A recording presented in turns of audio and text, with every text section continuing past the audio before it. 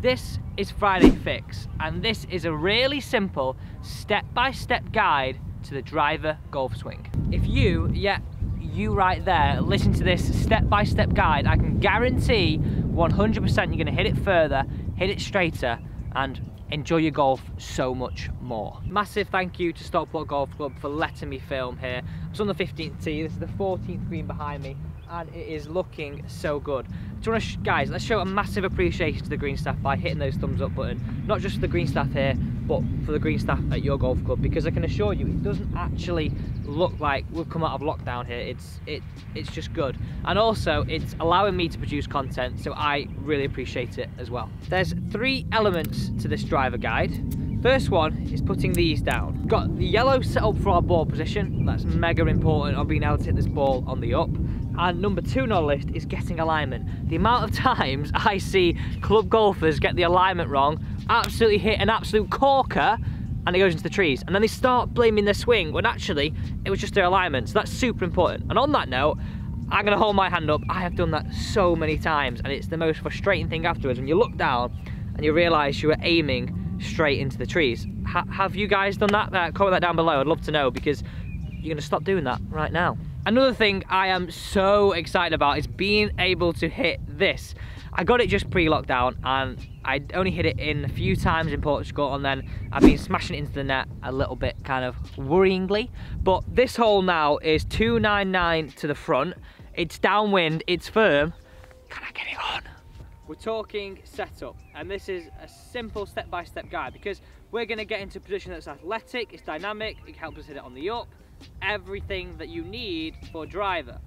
Straight away, this is how we're gonna do this with the alignment sticks on here, but this is something that I want you to adopt straight to the golf course. So basically, you're just gonna imagine that those sticks are there every single time. So feet together, I want you to turn the left toe out, so the ball position now on the yellow line is exactly on my heel. Then all you've got to do now is move the right foot to shoulder width apart. So straight away, if you do that every single time, that ball position is in the same space.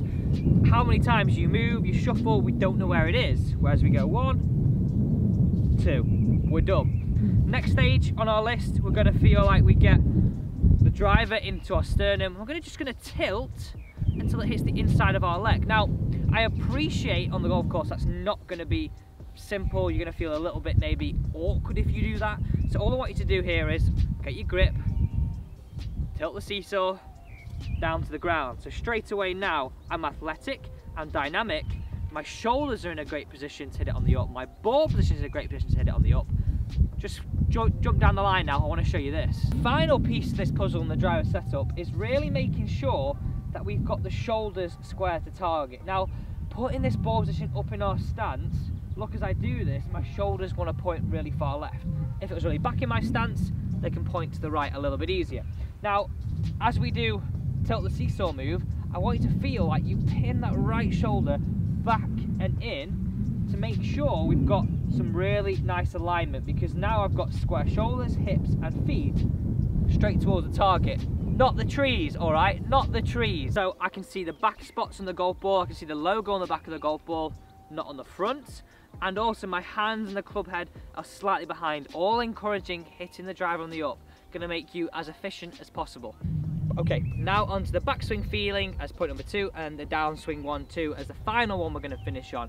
So I like to use a woggle to help me do this, because it just gives me a great feeling of width. We look at all the good drivers of the golf ball, DJ, Rory, Brooks, those boys are wide through the takeaway. So this woggle is just to explain a feeling. You can use your golf club or just an alignment stick. What I want you to do is knuckles up, palm up, and I want you to get used to really stretching that woggle away from you, and at the top of the backswing creating a stretch. My voice is changing here just because I'm doing it right.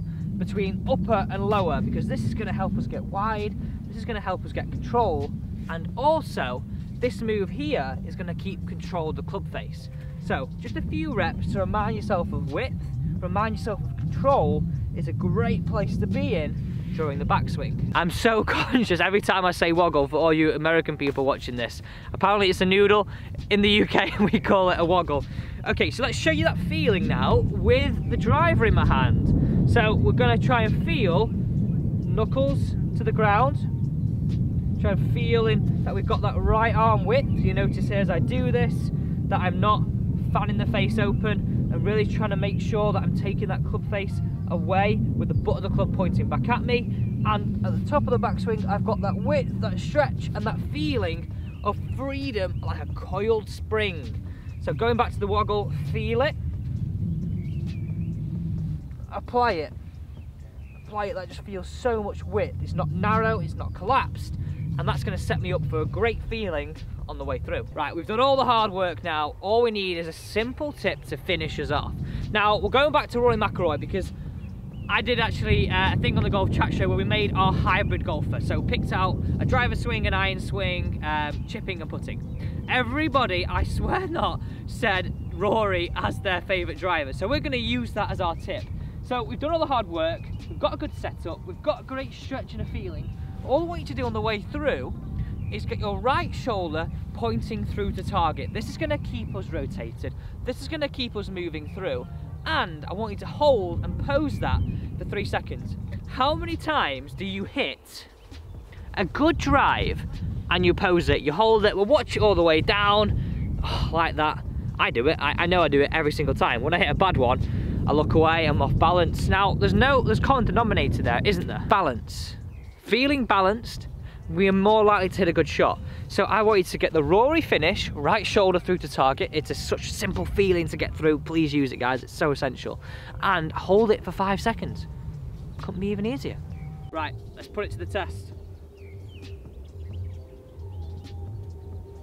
Remind myself, ooh, can we hit the green? 299 front. Oh my God, that was nutted. Go ball. Oh my God.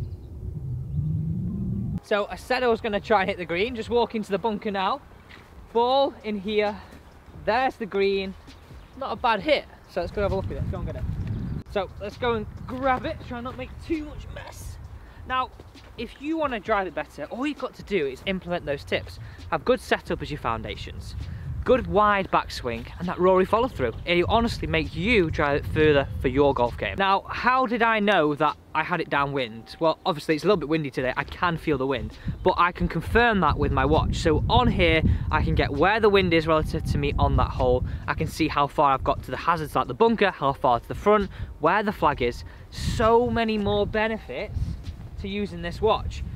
It's only the 3rd time I've used it and I'm really enjoying it. Now, as you guys know, if you watch this channel a lot, I am giving you a chance to win this, and a massive thank you to American Golf for giving me 2 of these and hooking me up with them, because they are truly amazing. And I'll leave the link at the end of the video on how you can win that. Now, the reaction to that video has been overwhelming. So many people have entered, and it makes me feel bad because I can only give one away. I'm not trying to be patronizing at all here.